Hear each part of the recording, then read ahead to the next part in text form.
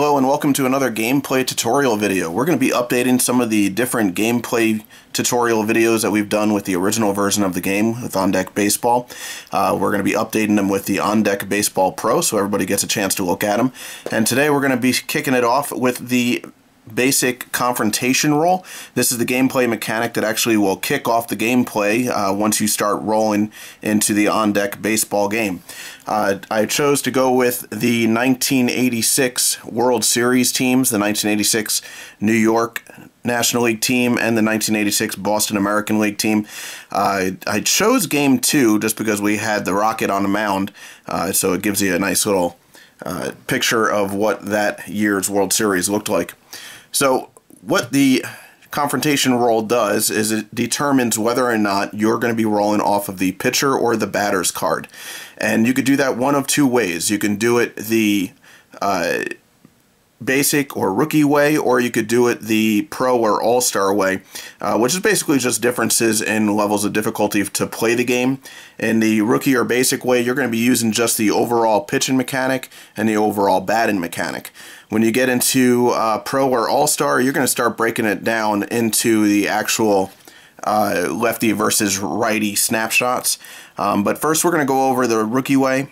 And that is going to be basically applying the pitching mechanic, or sorry, the pitching attribute against the batting attribute.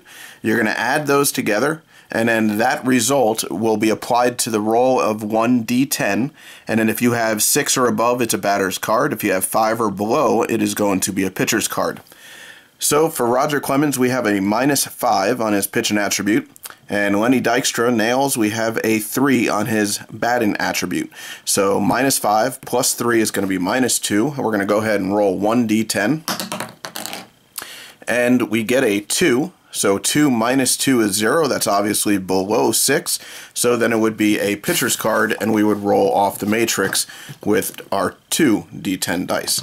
We're not going to be doing that right now, as we're just going to be going through a lineup with the confrontation roll that kicks off the at-bat. So we did Dykstra. We're going to go over to Wally Backman. You can see that his batting attribute now is a little bit higher. It's a 4. Roger Clemens will stay the same with a -5, but the application to the roll is only going to be a -1 now. So we're going to roll our d10. It is a -1 applied to a 5, which is going to be a 4. Again, that is less than 6, so it would be, again, off of the pitcher's card. Now, obviously, Roger Clemens is a -5. That's the highest you can get, so you're going to get a lot of pitcher's card rolls. That's because he is one of the more dominant pitchers, especially in this particular postseason. So now we have Keith Hernandez up at the plate. He is a 4 as well. Roger Clemens, again, a -5. It's a -1 to the roll. And it is a 2. That goes down to a 1, and again, that is off of the pitcher's card. So now we're going to start doing it the all-star way, and that is going to be going off of the righty-lefty splits. We have Gary Carter here. Roger Clemens is a righty. Carter is a righty batter as well. So versus right-handed pitchers, he was only a 2, and versus right-handed batters, Roger Clemens was a -5. So that is going to be a -3 applied to the roll. So we're going to roll our d10 again.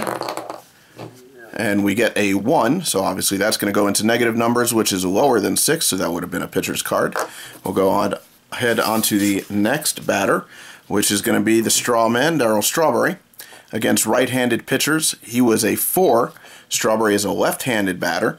So left-handed batters against Clemens, Clemens is only a -4, so that is actually going to be an equal roll. So we'll go ahead and roll, and whatever the result is on the die is what it's going to be. So we roll a 1, that is going to be a pitcher's card. If that was 6 or above, it would have been a batter's card. We'll go ahead and go into the next batter here. Danny Heap. He was a 4 against right-handed pitchers. He is a lefty batter. So against Roger Clemens, again, he was -4 against lefty batter, so it's going to be equal again. We're going to go ahead and roll the die, and that is a 3. So it looks like the first couple innings of this game would have been all Roger Clemens on his card, as he has definitely dominated the confrontation roll. We'll go ahead and do it one more time here, see if we can get a batter's card. Here is Hojo, Howard Johnson, recently acquired from the Detroit Tigers, I believe.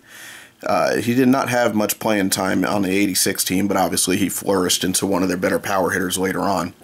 So he is a switch hitter which means against the right-handed Clemens, he'll be batting lefty. So against right-handed pitchers, he is a 3. Against left-handed batters, Clemens again is a -4. So it's going to be a -1 on the roll. And we roll an 8.